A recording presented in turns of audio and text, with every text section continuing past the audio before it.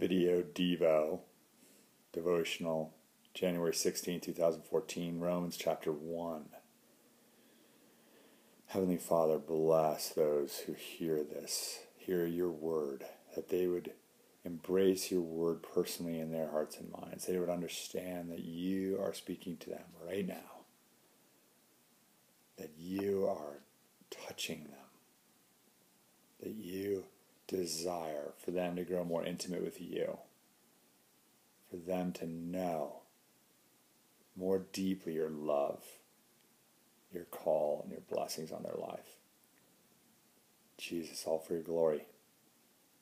Romans chapter 1, verse 1. Paul, a servant of Christ Jesus, called to be an apostle, set apart for the gospel of God, the good news of God, which he promised beforehand through his prophets in the Holy Scriptures, concerning his Son, who was descended from David according to the flesh, and was declared to be the Son of God in power according to the Spirit of holiness by his resurrection from the dead, Jesus Christ, our Lord, through whom we have received grace and apostleship to bring about the obedience of faith for the sake of his name among all the nations, including you who are called to belong to Jesus Christ.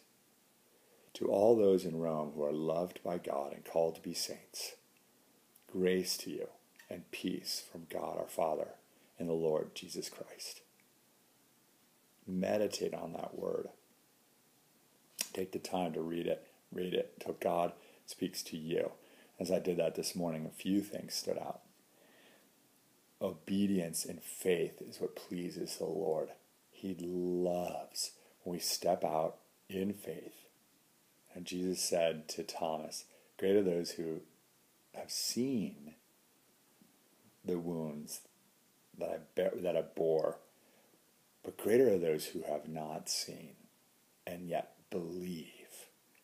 For that belief, that faith is so pleasing to God, and it produces an obedience that produces in turn great eternal fruit. And so look for those opportunities. How is God calling you to step out in faith, in obedience? Do you want that eternal fruit? Obey God with all your heart, mind, soul, and strength. It is not a fearful thing. It is not a, you need to do this thing. It is a, I have so much to give you if you will obey me. I am your God. I am your Father, and I know best for you. The other thing that stood out in line with that is verse 7. Grace to you and peace from God our Father and the Lord Jesus Christ. And I just bestow upon you that peace in the name of Jesus and that grace. God is constantly pouring out his grace and his peace into our lives.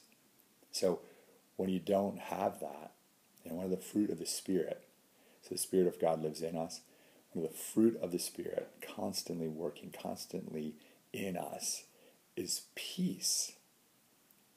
Do we have it? Do we have it? And when we don't, my encouragement is that you'd stop and say, where is that peace? Oh, Father. Oh, Spirit, where is it, and why did I not have it?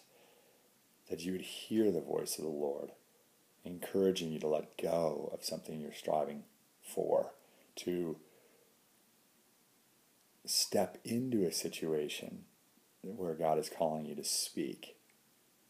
And oftentimes I will not have peace because God is saying, this person near you does not have peace, and you can bestow upon that person the peace that I've given you. Do you love them enough? Do you have the faith that will turn to obedience, that will turn to the fruit, that will come from stepping out and speaking peace and grace over somebody else?